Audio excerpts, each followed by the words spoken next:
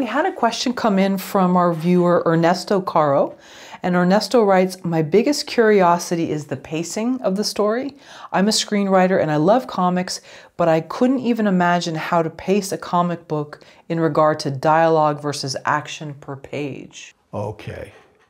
Now, in order for me to answer this question, I need to talk a little bit about this company I established 10 years ago, actually in 2011. So back in 2011, it was quite clear to me that there was a real nexus between graphic novels and comics on the one hand, and film and animation on the other. By which I mean to say, more and more movies were being based on comic books and graphic novels. For example, most people are familiar with the movie Road to Perdition. What most people don't know is that started its life as a graphic novel. It was written by a well-known mystery novelist, Max Allan Collins, and it was taken to Hollywood by a fellow named Ken F. Levin, who is also the publisher and founder of First Comics that publishes Zen, okay? And so I knew that there was a real connection between movies and comic books. And so I came up with this concept of a company that is called Storyboard Graphic Novels. And it essentially says to screenwriters, but also producers, directors, and actors, give us your screenplay and we'll turn it into a graphic novel or a comic book series. And this brings up the answer to your viewer's question. What happens is this, okay, after we sign a contract and we were on board with a screenwriter who, say, has a 100-page screenplay, okay? What happens is I read the screenplay and I start thinking about an appropriate artist for the genre of the book. Is superhero?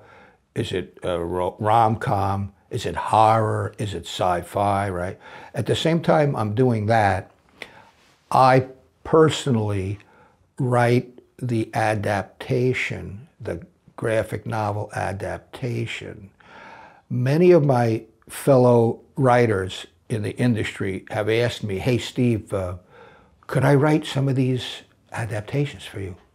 Thus far, I've personally written every adaptation, which is over 80 of them since 2011. It's probably closer to 100 now.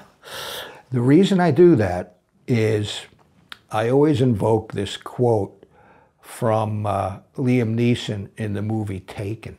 Do you remember when he said, I have a particular set of skills? Well, I do. I have a particular set of skills. I know how to take a movie script and convert it into a graphic novel script.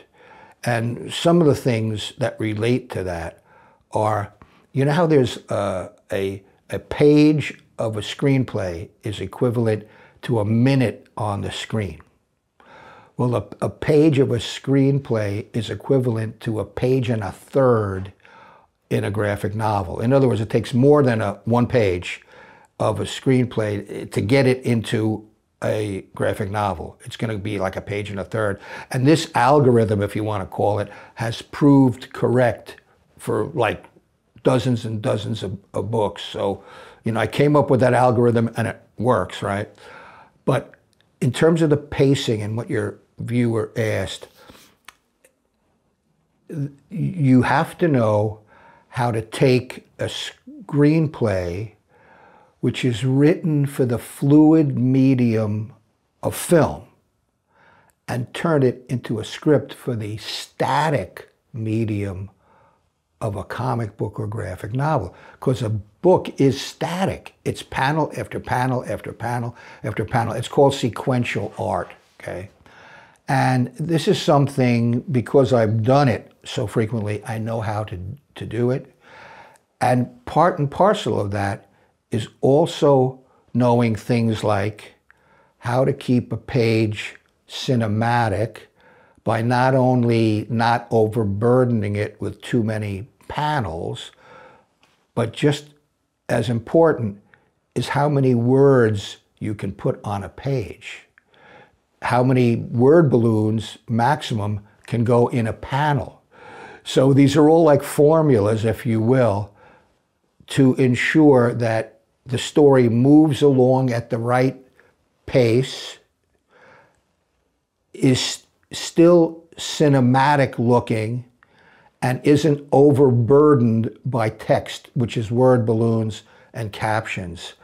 So again, to explain how to do this would be tantamount to explaining how to write a movie script, right?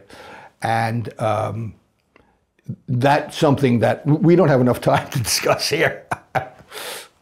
Oh, sure. But I'm curious, as a rule, how many word balloons are considered sort of the standard acceptable per panel? 2 or 3.